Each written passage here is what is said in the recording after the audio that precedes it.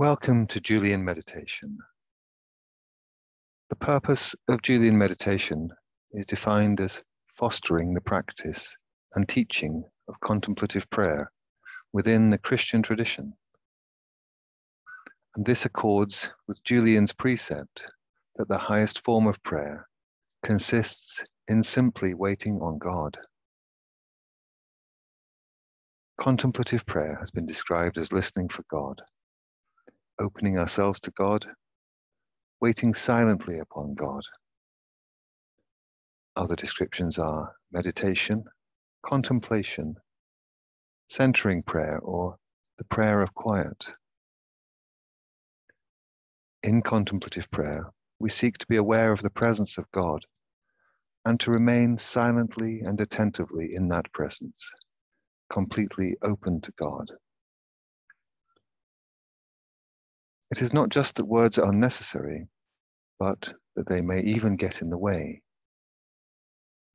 Prayer involves listening as well as speaking, but so often we do all the talking, and God doesn't get a chance to talk with us. Simply being with God like this is a very natural way of praying. It may be the only way we can pray when we are tired or ill. Some children pray in this way quite instinctively. So did the old man who explained why he sat in church for hours. I look at him, he looks at me. A Julian meditation usually takes place in a group, belonging to a group of people who meet regularly to pray in silent contemplation can be a great help and encouragement. We do not feel isolated. Prayerful silence is greatly helped when people get together to do it. You can use this recording as a taster.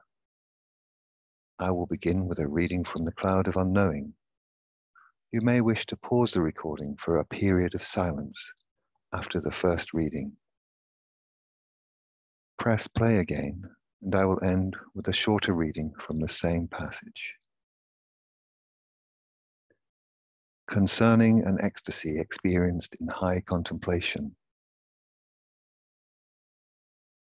I entered into unknowing, and there I remained unknowing, transcending all knowledge. I entered into unknowing, yet when I saw myself there, without knowing where I was, I understood great things. I will not say what I felt, for I remained in unknowing, transcending all knowledge. That perfect knowledge was of peace and holiness, held at no remove in profound solitude. It was something so secret that I was left stammering, transcending all knowledge. I was so whelmed, so absorbed and withdrawn, that my senses were left deprived of all their sensing, and my spirit was given an understanding while not understanding, transcending all knowledge.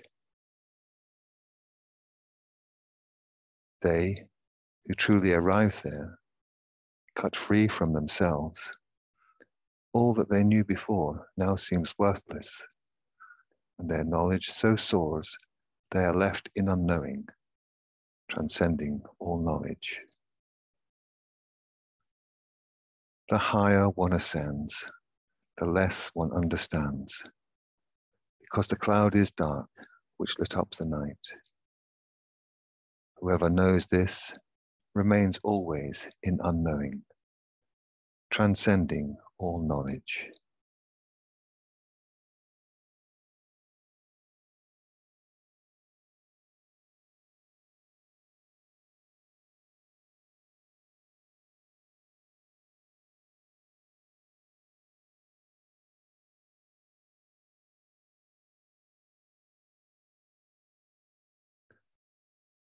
This knowledge is unknowing, is so overwhelming that wise folks disputing can never overthrow it, for their knowledge does not reach to the understanding of not understanding, transcending all knowledge.